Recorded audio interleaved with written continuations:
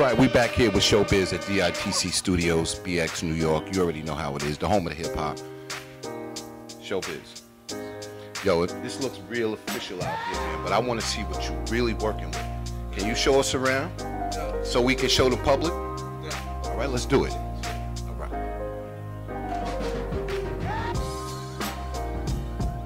Oh, wow, this is real official right here, man.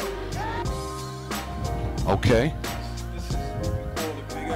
This is what we call the Big L room. We dedicated to Big L. You know what I'm saying? One of the best lyricists to ever done it. This is him. We got him on the wall right here. Yo, what was it like working with Big L? Oh, I mean, every day was just like, this dude was a comedian, first of all. He was just one of the funniest guys, but he was about his business. I always tell the story of Big L and writing the song Ebonics. It took him like 2 years to actually make that one song. And he used to come to me every couple of months and say, yo, I'm almost finished the first verse. And then, you know, 6, 7 months, he like, I got the first verse. And he like, yo, I'm gonna do the second verse. So it took him almost 2 years to do that one song.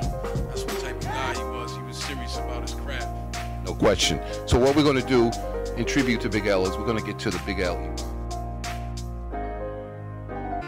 Well, this Big L room right here was built by one of the pioneers and the great Jazzy J, one of the best DJs, producers ever done it. He built this room here for us. You know, he put the sound system in so he can make it bang real right. You know what I mean? And the sound is great up in here. Come up in here and check us out. You know, D.I.T.C. Jay's first studio was here, or across the street. Before he went to Allerton Avenue, his first studio was across the street. That's the first time I ever went to a studio. You know, and I went in there, Master of Ceremony was doing Sexy up in there. You know what I'm saying? Back in the days. So I went up in there, you know? So we're going to take y'all. So this is the Big L. This is the Big L booth right here. You know, got him carpeted out on the wall. Carpeted out. See it. His name. It was a funeral. That came up in here and spit in that fire. Oh, well, you know, we got guys coming in. Fat Joe was in here the other day. We have, of course, the regular crew. The whole D.I.T.C was up in here. But you know, we got new guys coming in here spitting some fire. You know, got my man Hattie Rax. He came up in here. He spit some fire. You know, we had my man Passport Gift, he came and spit some fire. And you know, we just got dudes coming up in here just trying to rap, just trying to carry on the legacy, man. You know? Oh, the rates. Well, the Big L room is 70 an hour, and then we have the B room is 35 an hour. We try to keep it to where people is affordable. We ain't trying to break nobody. You know what I mean? Go through the rest of the studio. Let me show you around.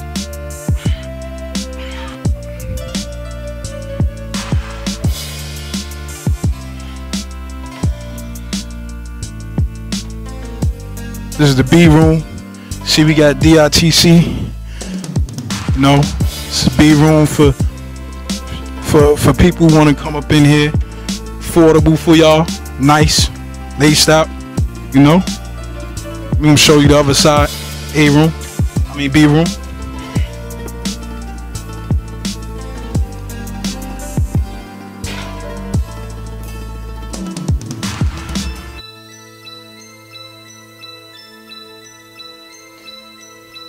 It's the B room up in here, you know, 35 an hour. Come through, represent. Serious about your craft, come see us. If you're not, stay over there. All right. And this is the editing room, because we got our own video company. If you want to do videos, come and see us for videos. We got editors on standby. Edit your shit too. You know what I mean?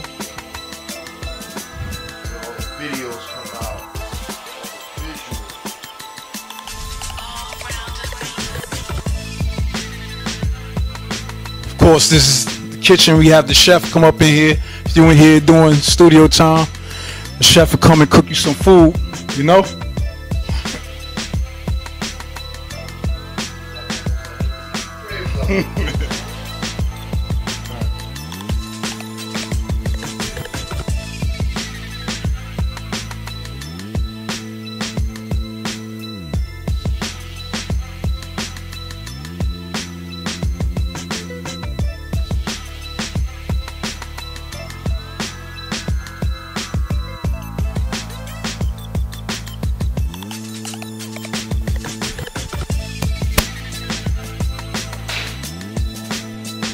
And this right here is really a event room, all purpose. You can do little listening parties in here if you want. You can practice your skills on the turntables, DJ, you know. You can do interviews like what we doing right now, you know.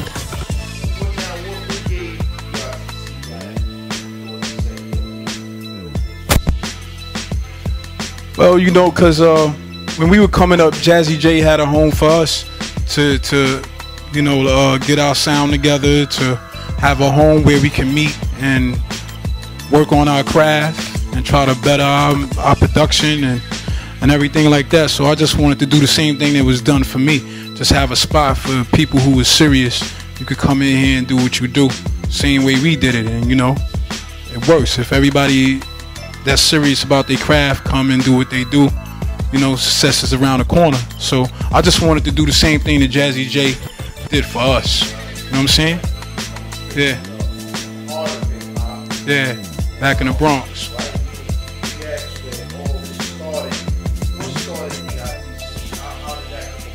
Well, me and Diamond, back in the days, me and Diamond met each other doing Electric Boogie, and we both found out that each other loved DJing, so we connected from DJing, and then we started a production company, because once we got into drum machines and everything, we figured we'd just partner up and making a production company, and then Finesse got signed and everything else just went on from there. But started as a production company with me and Diamond D, from us DJing to producing, and Lord Finesse was the first album that him and I produced on, and DJ Premier. So we all started in the game together, me, Diamond D, Premier, and Lord Finesse.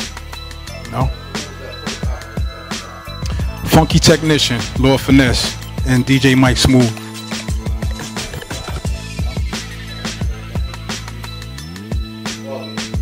I mean, it was a good time for hip hop back then. 1990 was a good time, and we just came out back to back, straight up. Like after Lord Finesse, you know, we just went back to back. Every member of D.I.T.C came out every year behind that. You know what I'm saying? And we just flooded the game.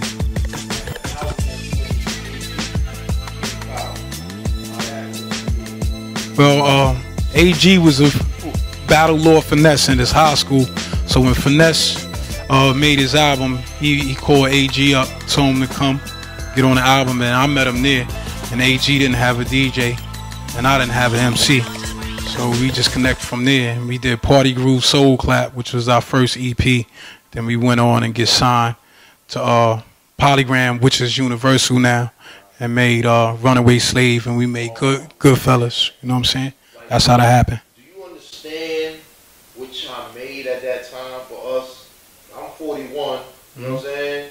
This is I was at the peak of it all when Runaway Slave came out and Soul Clap. Like, do you know the energy y'all came and spread it across the globe?